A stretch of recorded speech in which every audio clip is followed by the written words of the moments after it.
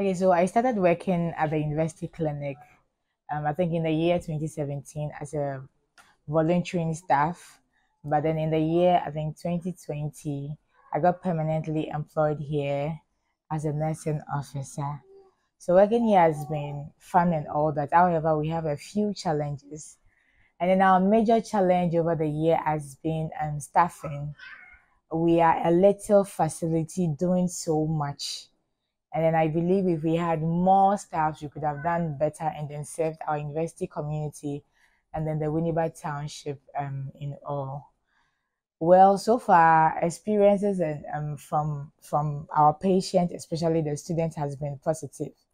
I can remember recently, a student came in and after we had taken care of her, she said she had the ideas of how the place was, how we weren't friendly and all that. But as she came and then she received the much needed care she needed, she realized that the perception out there was wrong. Aside getting feedbacks from students, even the general town population, the university community have given us positive feedbacks over the years. And I think the university clinic is actually the best place to be.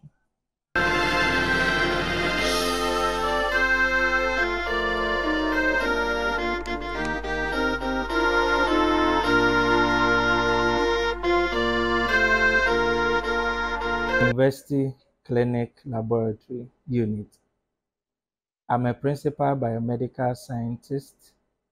I've been here for the past 12 years and we've rendered services to the university community and the public at large. So in here, we conduct routine hematological tests.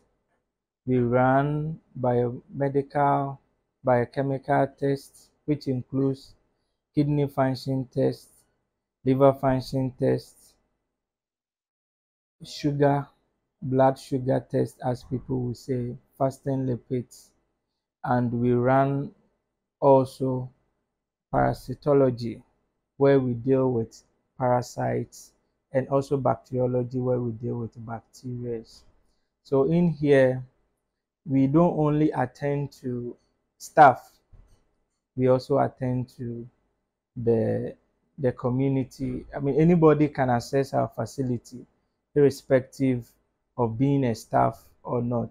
All we need is that you come with a request which tells us of the test that you would want to do.